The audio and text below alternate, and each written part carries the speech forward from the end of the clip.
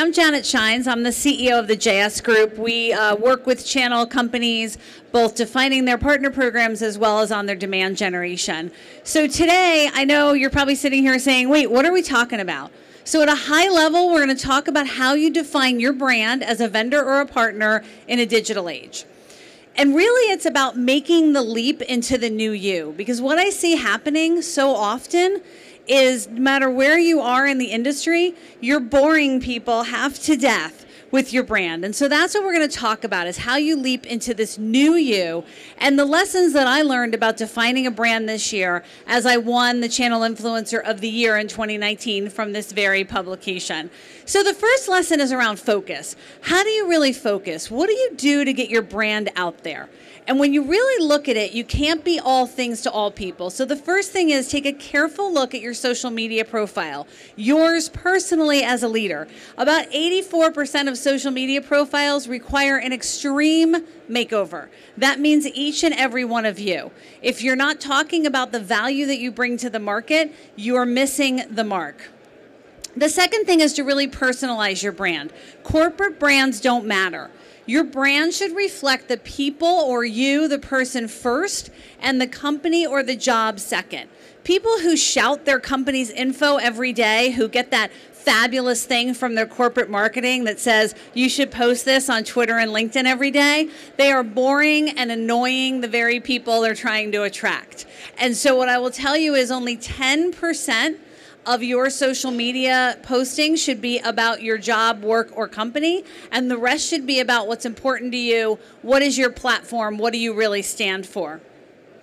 The third lesson is I would tell you, be a unicorn. Be the person that wears the bright red sneakers with their jacket instead of the uncomfortable high heels. By the way, there's a plus, they're really comfy. Be different in what you post online, not argumentative different, but different. Have an opinion. Be an opinion. Be something that matters. Even if it's negative, it's better than having the I'm going to like and share the same corporate drivel everybody else is. Because loud doesn't matter. Interesting does. So last year, my #1 post on social media was I bought this t-shirt that said, clearly not everyone was kung fu fighting. And that was my #1 most liked post. However, the 2 posts on each side, which were business posts, were #2 and 3. And so if you can stand out and you can be a little unique and you can be a little different, be a unicorn, you will get attention. So I want to spend a couple minutes and just design your brand. So what does it look like to actually have a brand? Someone asked me, how did you win Channel Influencer of the Year? I designed it. I worked on it. We have a young lady that works for us. I love you. I have a young lady that works for us, and actually, Amy's walking in. You have some too. That all look at how we're going to go after our brand. How are we going to get scientifically better? And so I love Rob Ray at Dato. I'm going to use him as my example. Rob and I were 2 points apart on the Super Connector survey last year that Forrester does. Rob traveled more than 190 nights for business. I traveled 38. And so the science of being a super connector has more to do with designing your brand and a little less to do with wearing yourself out. So the first thing I did was I thought, what are my passions? I love the concept of women being in technology, and I love go-to-market. I love branding. I love selling. I love how do we make a better channel. And I really thought then, that's nice, but there's probably 400,000 people on LinkedIn that have the same exact thing that I do. So what's my superpower? What am I better at than anyone else? And so what I think I'm better at is connecting. And so I started a not-for-profit called Tech World's Half. I put it on Facebook. I hoped I'd have 400 people. We have 5,000 members now and going strong, constantly inspiring people, because I stepped back and I thought, what would I win an award for? So let's say that you're an SD-WAN vendor or you're a mobile over-the-top vendor. You have to think about your solution, your product. What are you better at? What would you win an award for? And you should try to stand up for that online, not all of the drivel. And the next thing you have to do is think about what are your values. So what do you as a person stand for? I stand very firmly for the fact for diversity, but I also am a total geek. So I love technology. I love the science of robotics and AI and all of those things. And what would I stand up for anytime? Innovation. Anytime I believe innovation will get way far and above somebody doing the same old thing. And what I noticed was if I thought about my pet peeves, things that really bothered me, that gave me a platform to stand on. So inequality, of course, bothered me, but so did people that were being lazy about their technology, not introducing new technology. And so I really started to defend those that were leaning in and leading out. And then finally, you have to define, if you're going to be a big brand on social media, you have to define your purpose. It's not a showdown. It's about driving your passion to win. So great example, last year I got into a really fun dialogue online with one of my competitors. And we weren't arguing, we were debating, and we had hundreds of thousands of people getting involved in that dialogue. And I'll give you a really simple example. Yesterday, I was flying here. I went on Twitter because I got a cup of Dunkin' Donuts coffee on JetBlue, and I was pretty happy. I'm like, wow, they're serving Dunkin' Donuts on JetBlue. This is awesome. So I just tweeted, you know, hey at JetBlue, hey at Dunkin'. JetBlue answered me back immediately. 1.7 million followers means that at this event, when you look up CP Evolution's hashtag, you're going to see me. Not because I got one of you to engage with me, but because scientifically I knew on my way here, if I talked about me as a human, right, which needed coffee really badly yesterday morning, one of the big brands will engage with you and it will lift and elevate you. And so many people forget these simple, basic things when they want to get a hit. In fact, if you want to be in the top 20 at any event, get a consumer brand to engage with you on your way there, on your way back. The airlines are a great example because they only get complaints on social media. So if you put something positive on social media, their social media team will be all over it. And it's true of anything. You can do this with Uber. You can do this with anything you use in your travels. They'll get back to you, and now you'll be at the next security event, RSA, or whatever event you want to be at. You'll be there, and you'll be top at the Twitter or LinkedIn boards because you engage with a consumer brand. So it really comes about having that purpose of saying, I am going to be noted in the industry. People are going to know who I am. And then, of course, finally, when you're establishing your brand, you have to think about what's your differentiation. So I saw this study last year and it cracked me up. 70% of people thought they were above average. Now, I'm not a mathematician, but that's impossible. 70% of people cannot be above average, but they think they are. So you have to live in a world that says, that's my differentiation. What really is it? What makes me above average? What am I better at? And you have to, in social media, ignore everything else because the rest of it is, frankly, just noise. And so if you have your purpose, your value, your mission, and your differentiation, that's your brand. So way to go. Goofy guys up here are with me. Now you have a brand. So what do you do with that brand in the 10 minutes I have left? I'm going to talk about how you now take that brand on the road. And by the way, it was really interesting. I was having a conversation with Ashlyn, who runs our social media, and somebody had shared something with her in email, and she answered them back and said, I'm sorry, this isn't shareable, which means it's not real. Because if it's not shareable to the millennial generation, your content is not real. And it was not something that she would share with her rather sizable social network. And so we sometimes don't think about that, and we think if we put something out there, and show of hands real quick, how many people have posted something on LinkedIn and had no one comment? Isn't that the worst feeling? You're like, but this is so good. We wrote this whole article. It's really smart. It's about our technology. No one cares. And so the guiding principle that I've used for my brand, and my favorite guy, Michael Scott here, so he was once asked, would I rather be feared or loved? And he said, easy, both. I want people to be afraid of how much they love me. And so that's been I have him on a big poster in my office. I want people to be afraid of how much they love me.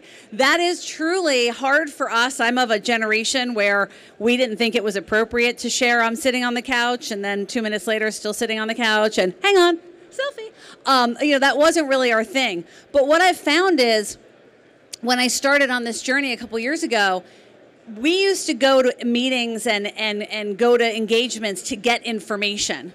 The next generation uses social media to get information. And so if you're not there, they're not going to come to the meeting. They're not going to engage with you. And so quick 5-step process here for you. 1, you've got to update your profile. I've looked at a lot of attendees' profiles here, super boring, no emoticons, no hashtags, nothing that would let somebody search you out. So you got to try to find that. That's the first thing. You got to fix that profile. Go look at it. Look at 4 or 5 influencers' profiles and say, is this really any good? Second, you got to take the gloves off. You got to consider tempering your opinions, both personal and professional. I know everybody hates the political environment in our country right now, but if you want to be popular in social media in the industry, you cannot have that opinion anymore. You must kind of be Switzerland when it comes to things that are unpopular. And I know people like to debate online and complain about consumer brands and rant about the latest thing that happened to them at the latest restaurant or sports game or political issue. You can't do it. This isn't debate team, right? This is popular team, and you want to be popular. Next, you want to make an investment. Nothing is free. Being popular and having a good brand is going to cost you time, money, or both. I will tell you, I have outsourced mine from the beginning. There is no way I could write enough content to post a couple times a week on LinkedIn and then to post every day 4 or 5 times on Twitter. I don't have that kind of time. You can outsource this to a third-party agency, to a Fiverr, to, as I did initially, to somebody young, an intern, and you can outsource the majority of your content. Now, you'll have to approve it, you'll have to review it, but you do have to have it. Fourth, you need to have a written plan, being specific. So I actually put down the 1,000 people I wanted to be connected with when I started and got all 1,000 of them. I'm now up over, 80 or 90,000 connections across my platforms, but I knew the people I needed to connect with. I had a plan. I had a plan for influencers. I had a plan for how many impressions. I had a plan for impact, and that scientific plan landed me where I wanted to be. And then finally, you want to socialize that plan. So you don't want your colleagues to be surprised that you're all of a sudden all over the place online. What's happening? Why are you talking about your personal passions online? Why are you talking about the company online? They need to know why you're doing that. And then for a bonus, you have to work the content. Plan your content carefully. I use a simple Excel spreadsheet that has my daily postings, the content. 70% of that is on my personal platform, which is Women in Tech. 30% is on my company and other technology issues. The hint here is you cannot wing it on content. If you're seeing someone posting great content while they're here at an event, they did not just do that on their smartphone in the hall. They actually planned it. So once you've done all that, you're ready to build audiences and networks. Now, what's shocking to me is that 74% of the managers in our industry have fewer than 500 meaningful connections. Because, by the way, if you have 1,000 connections and 750 of them work for your company, they are not meaningful connections. Congratulations. You used to have a phone directory. Now you're on friends with each other on LinkedIn. So audiences and this concept of networking matter. So study we just did, 48% of industry leaders can name at least 2 social media influencers in their field.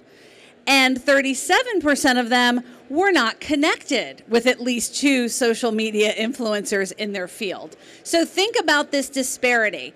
So buyers have changed. So 78% now of purchasing is done by a non-technical buyer in our arena.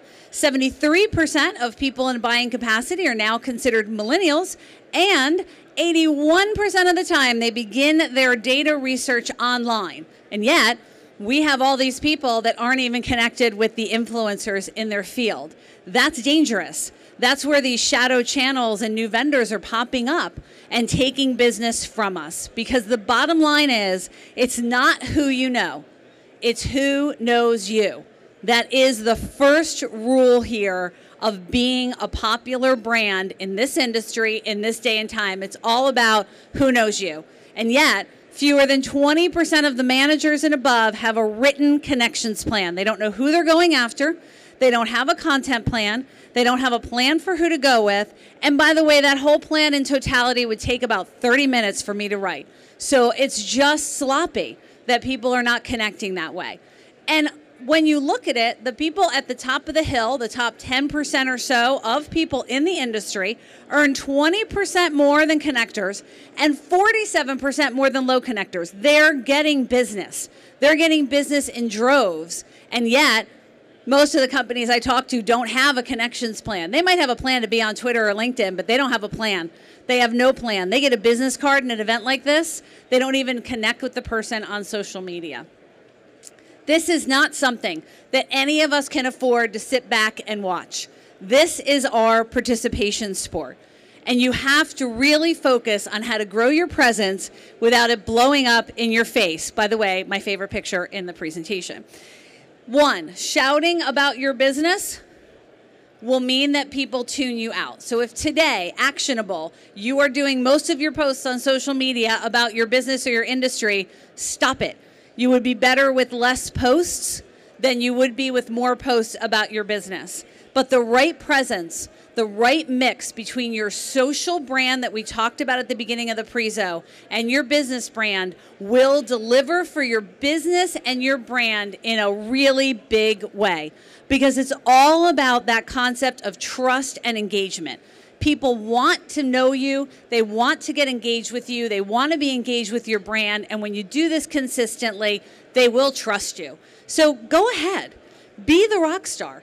Be the person that decides they're going to get out there consistently posting, consistently engaging, and staying true to their brand. In total, with somebody writing a little content for me, by the way, you can use Fiverr for that, I spend maybe 45 minutes a week on social media.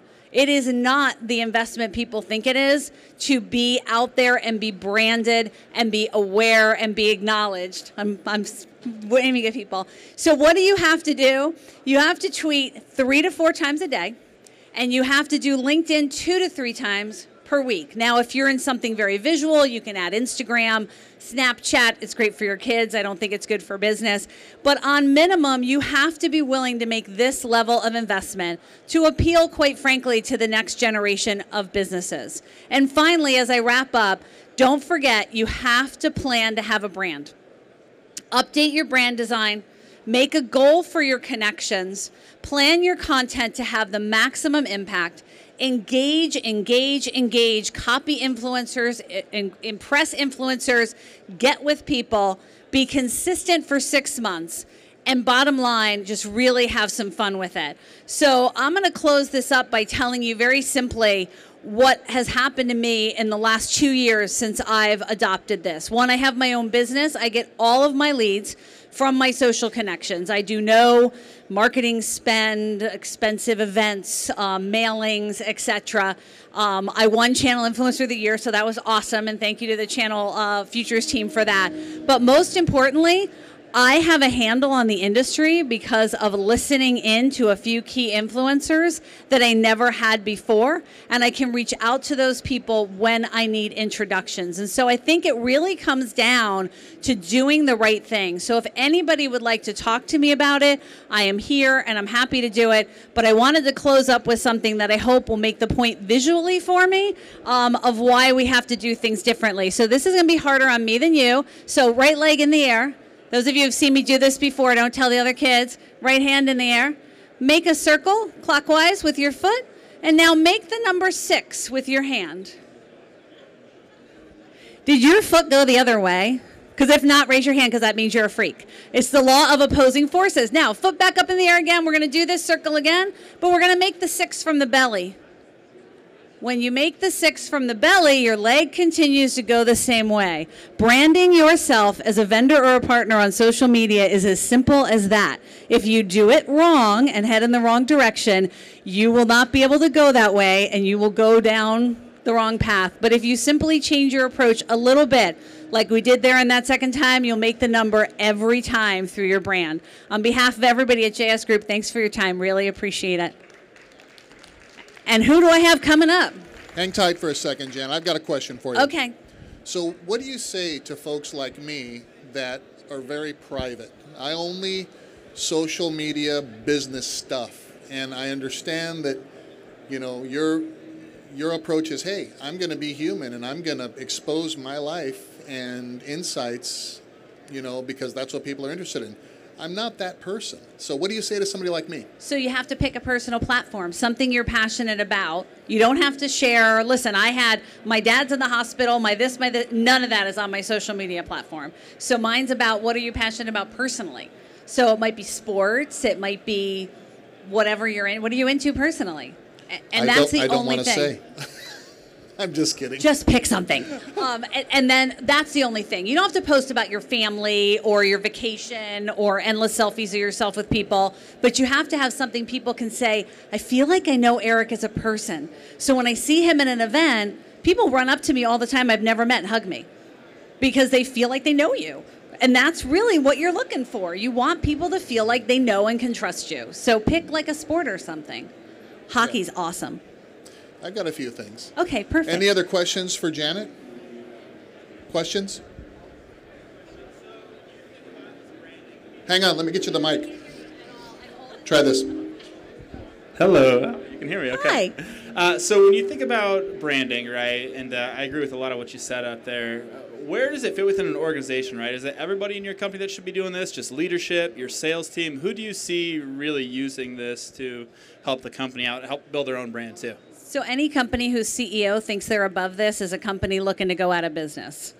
That's my message. It has to be your senior leadership has to be getting engaged in this. Your salespeople should be too. Your marketing people should be too. But if you're a CEO or a leader of a company and you think you can leave this to the kids, I will tell you what Ashlyn tells me, which is if you don't want to get on social media, you're looking to be #irrelevant. So that's going to be seen. And they're all laughing because they agree with me. So I'm happy now. Okay. Any other questions? Questions for Janet? Thank you, Janet. Thank you.